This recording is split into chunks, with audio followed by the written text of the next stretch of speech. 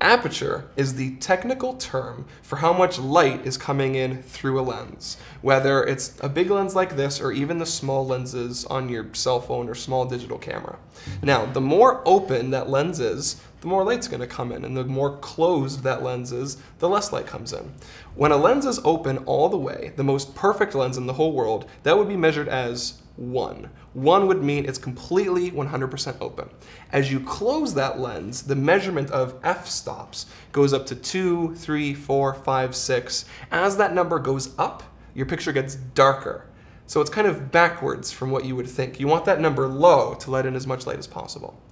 On top of that, the more open the lens is, so the lower the f-stops, the more depth of field you get. And what depth of field is when I'm sharp and the background is blurry. That's depth of field. Generally, you want something like that. It's something that people try to get, even though they don't necessarily know what it is. Okay. I know that that was a lot of technical jargon, but I needed to give you the correct terminology.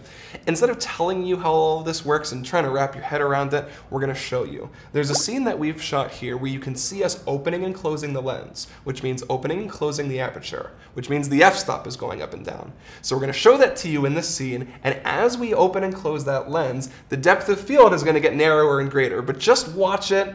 It'll make sense, and just keep track of the numbers. It kind of explains itself. So that's it. I know it's a lot, but just check the scene out. Well, you'll see. It's a good scene. They're all good. They're all great. But that's as simple as we can make it. I'm sorry.